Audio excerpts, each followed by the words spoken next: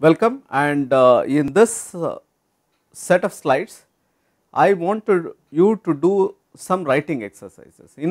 Specifically I am going to give 2 topics and 6 writing exercises. The first topic is Pythagoras theorem, okay, and the writing exercises are as follows. Suppose your parents or grandparents do not have any technical background. How would you explain Pythagoras theorem to them? This is the first exercise, and the description should not be more than say 15 to 20 sentences. Okay. And then you have a daughter who is in 3rd standard, who understands probably something about shapes, maybe right angle triangle, and how would you explain Pythagoras theorem to her? This is the second exercise. Again, the description should not be more than 15 sentences. And now suppose you have a cousin who is in 8th standard in a high school, who has probably done some amount of geometry already. How would you explain Pythagoras theorem to that person? Okay. So again, the description should not be more than 15 to 20 sentences.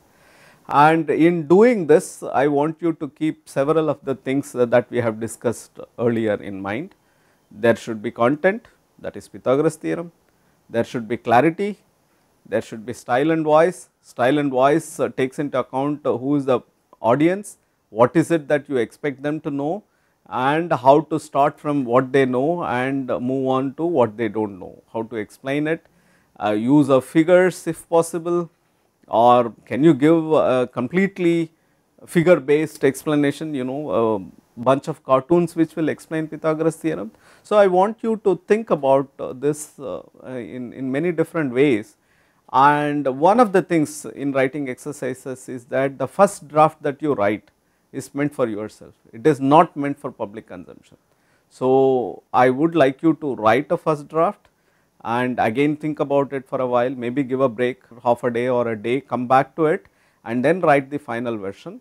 And the final version should have neatly separated paragraphs, if needed even section headings, and the paragraphs should be having either a topical sentence or a summary sentence which describes what is happening in that paragraph or what happened in that paragraph.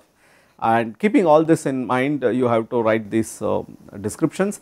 These descriptions will be peer evaluated, and we will give the rubrics using which you can evaluate these writings.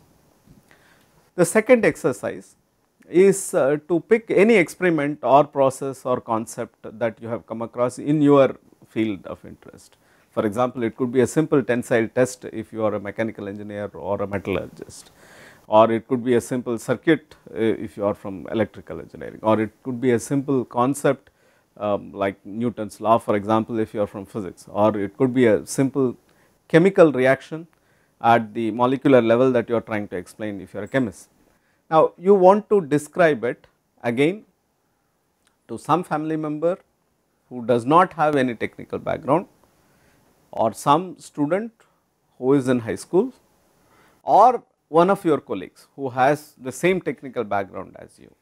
And again, the description in each of these cases should not be more than 1 page, and these writing exercises, again the concept is very clear, the content is very clear, what is it that you have to communicate, and of course you have to do it with clarity, but the style and voice aspects, how do I split this information, what kind of background I give to each one of these audience, what kind of examples I use, what kind of analogies I use, how I am going to split the paragraphs, what are going to be the sections, and what kind of plots or graphs or cartoons will help me communicate this better, and so on and so forth. So, you should think about all this and write, and we will have the exercise of evaluating these writings, and that will be done both by yourself and by your peers. So, we will give the rubrics. So, you can at the end of the writing look at these rubrics and compare what you have and see if you have gotten